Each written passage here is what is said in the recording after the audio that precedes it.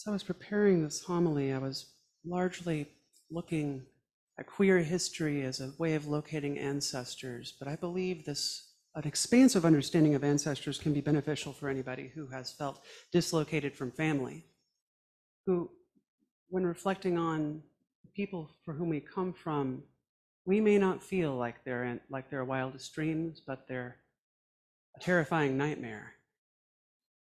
I look at my own personal ancestry, my family back in East Tennessee, and for the longest time, we watched the Time for All Ages about keeping secrets. I know that song in my own heart, the hiding and the pain that can cause, and the unexpected joy that can happen in a heart when we're surprised that love is still there. We reveal our authenticity. We are true to ourselves and honest with others, perhaps for the first time. And that is not everyone's experience, though. And so the idea of reflecting on ancestors can be painful. The past couple of days, I was at the Luminarium for a dialogue with interfaith leaders and scientists exploring the intersections of religion and nature, and frequently we were asked to consider our ancestors and to call them into the space. And for me, this didn't feel too hard, but for some people, this was challenging because their ancestors, as they were using that term, did not feel like people that were safe for them. And that's a great tragedy of our time. But perhaps, is it possible that we may take a more expansive approach to this idea of ancestry, not so much just our bloodline or who we are descended from directly, and while this is one thing, I believe ancestry and ancestors are simply this: who do you come from? Who do you belong to? Who do you come from, and who do you belong to? And for LGBT people in general, and especially, it can be really important to find that legacy and locate ourselves in something broader than ourselves, because so many of us bear the wounds of being pushed out of families, being told no. You can't come to Thanksgiving dressed like this or with this person or holding hands in public. The shame can gnaw away at our hearts until we forget who we really are. Beautiful, precious, children of the cosmos, children of humanity, the broader human condition, who want what just about everyone has always wanted, and that is to belong.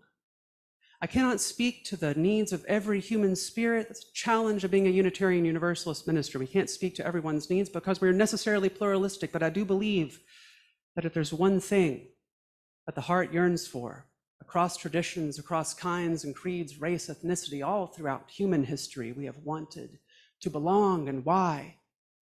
We are social animals, friends.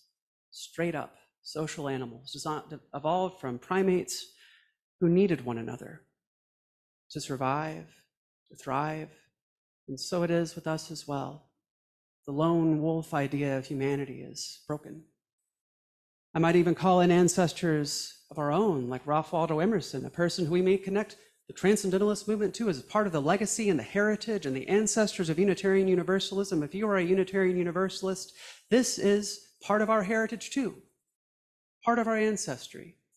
And yet, this edge of our ancestry also promoted a lot of ideas about self-reliance and individualism, which are not always bad, but when taken to extremes can separate us from one another. As Mark Morrison Reed said, central goal of a religious community is what? To unveil the bonds that bind each to all, to show that we need one another.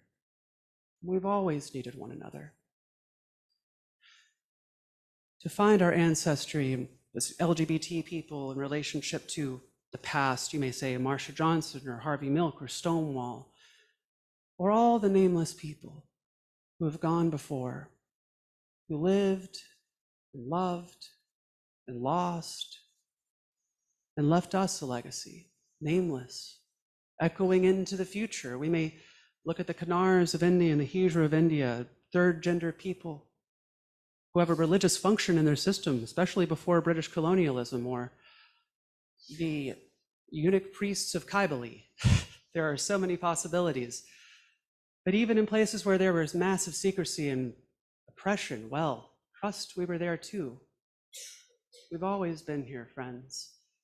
And we don't always pass on progeny of our own. Sometimes I grieve myself when I hear the laughter of children to know that I will not have children of my own. And then I hear them screaming and I breathe a sigh of relief.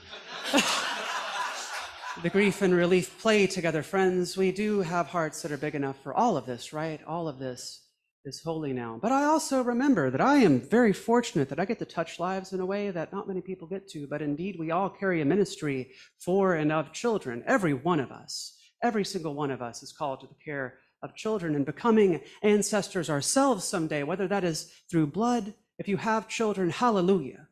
Thank you. And thank you for bringing them to a place where love can be spoken and proclaimed loudly and proudly. They can become whoever they will be, knowing that they are loved. And if you don't, friends, I invite you to do the work. It can be messy and honestly sticky. I mean that literally and figuratively. I was a youth minister for a while, so I know what that's like. But we're all called to that work, right? There are ways to engage with that in the church. We may be involved with RE or the youth group, or we might just be kind to the children that come to this congregation. We might just open our hearts to realize that it does take a village, and we are a village, connected, interwoven as we are, moving into the future.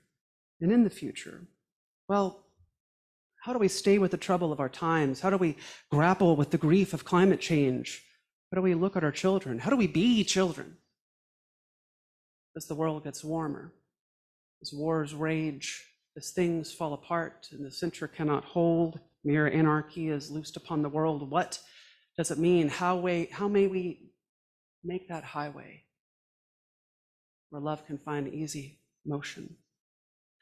Well, for all of us, whether we're having children or not, whether we are LGBT or not, whether we consider ourselves Unitarian Universalist or not, I imagine that we may stay at the table, we may stick with the trouble.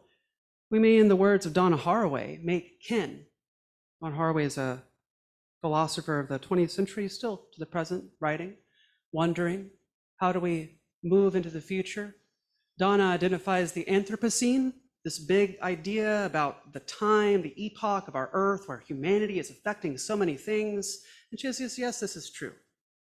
But she proposes a different term, which is a fun word, the Chulacene, borrowed from H.P. Lovecraft's tentacle monster, as a way of looking at the connections we have with plants and animals and technology, all woven together into this messy, tentacular thing. Nobody knows where it's going. Nobody knows how integrated technology will affect our culture and our future. It is mysterious. Nobody knows what will happen if we lose critical species, butterflies and bees, coyotes. Nobody knows. But we go together. We go together.